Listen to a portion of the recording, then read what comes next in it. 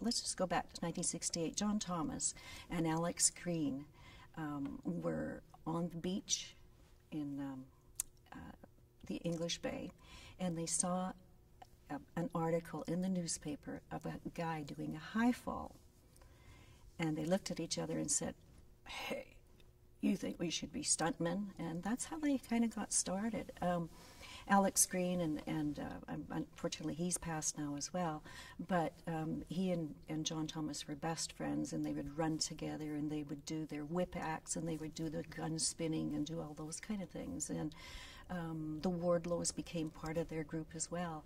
But over a period of time, he felt that there was more of a need in special effects, because as these films came to Canada, they never had a Canadian special effects coordinator. So that's how he sort of segued into the film industry and never looked back. He started a little business up in Panorama Film Studios, which now is gone as well.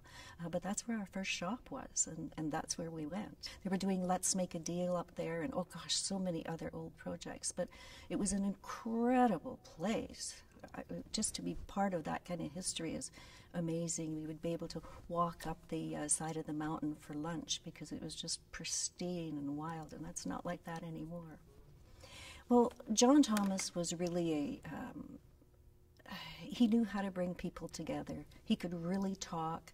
He felt that the movie industry was just absolutely the best thing that could happen. And for him, that kind of camaraderie was amazing. He could talk to people. He could talk to directors and producers. And he could talk to a bum on a street with a dog, and he would bend down and pet that dog. He had this incredible heart.